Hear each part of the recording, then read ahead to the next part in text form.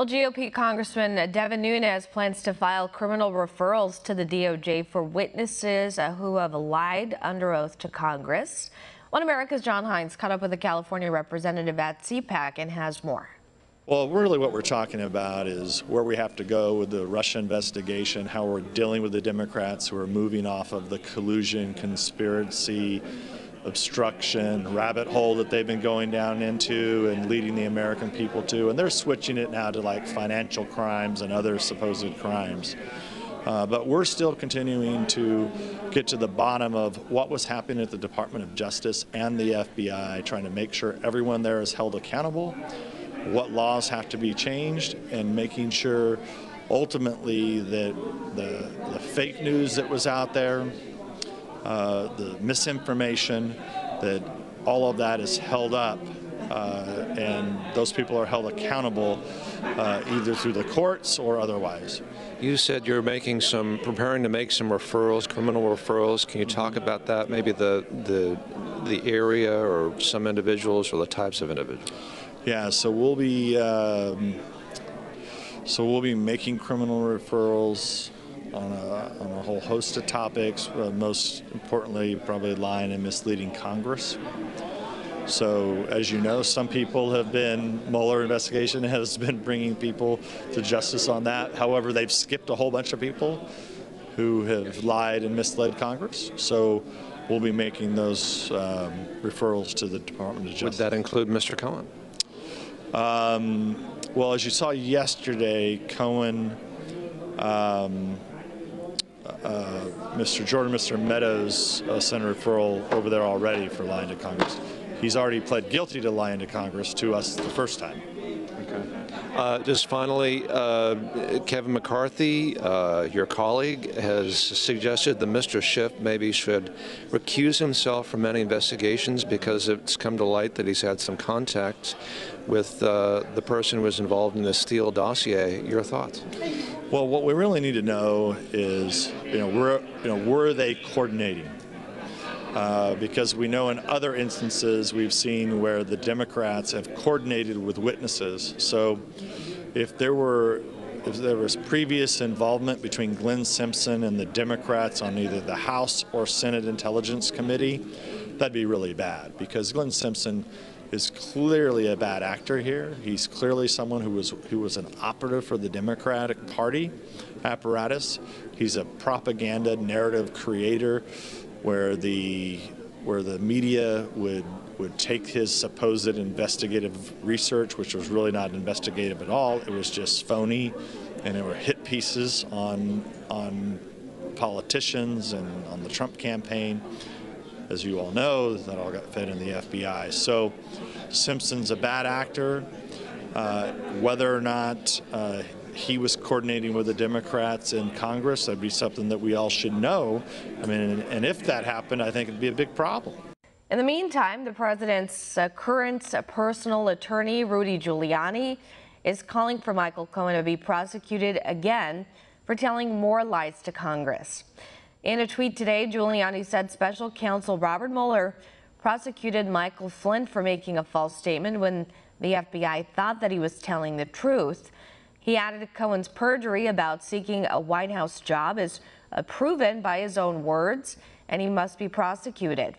One America's Neil McCabe spoke with the president's attorney about Cohen's recent testimony and has more. Rudy Giuliani, who leads the president's legal team, told One American News that Michael Cohen's testimony confirms the president's narrative, and it confirms that Cohen is a stranger to the truth. I heard nothing that I didn't know before, except things that were helpful. His flat-out statement there was no collusion, which makes you question why there was an investigation at all. This is now the fourth or fifth witness who has said no collusion after the special prosecutor and the press thought they were going to break the case open. And then he basically said that the Steele dossier, which was the basis for the FISA warrants and his whole case, was a phony, particularly with regard to him. And then he got himself in trouble by apparently committing perjury, saying he wasn't seeking a job with the administration. I know that to be totally false. and a lot of people know that he was seeking a job with the administration. He also perjured himself with regard to the statement that he filed saying he had no contracts with foreign governments, and he had at least 2 very lucrative contracts with foreign governments. So he basically has testimony under oath contradicting itself, and he may have significant other problems. Congressman Meadows has referred him for investigation by the Justice Department. So the irony of it is that Cohen comes there to lie his way to a possible reduction in sentence, and he may very well get an expansion of his sentence. Giuliani, who was once the U.S. Attorney for the Southern District of New York, said he was looking forward to the full story coming out about the severe misconduct by former FBI Acting Director Andrew McCabe before and after the 2016 election. He and Peter Strzok are probably the 2 people most responsible for carrying out what I call Strzok's insurance policy.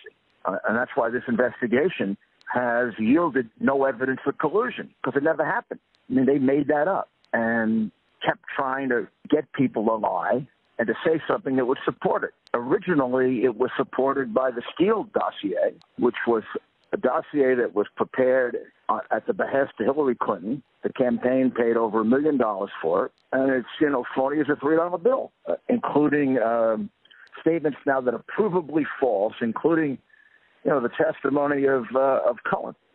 The former mayor of New York City's main task is responding to special counsel Robert Mueller on behalf of the president.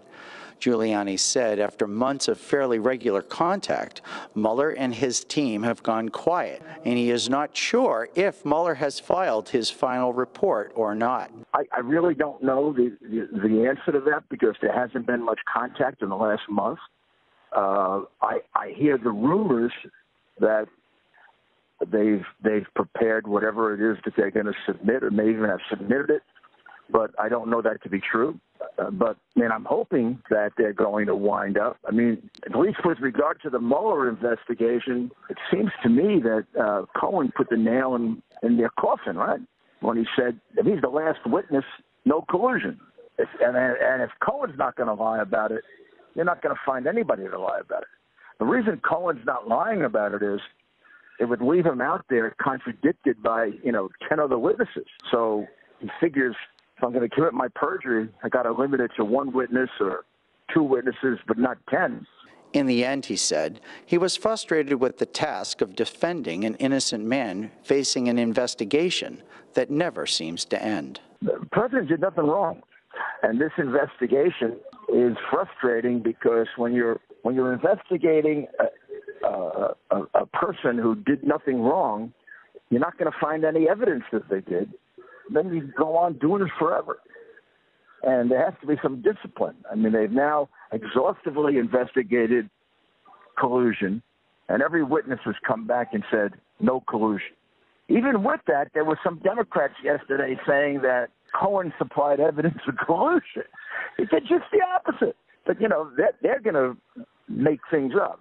But if you're talking about reality, there is no evidence that the president was involved in collusion, obstruction, violations of campaign finance.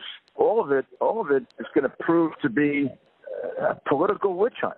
Giuliani said the real collusion story is the collusion between the FBI and Justice Department and the Democrats trying to rig the 2016 election and then trying to reverse it.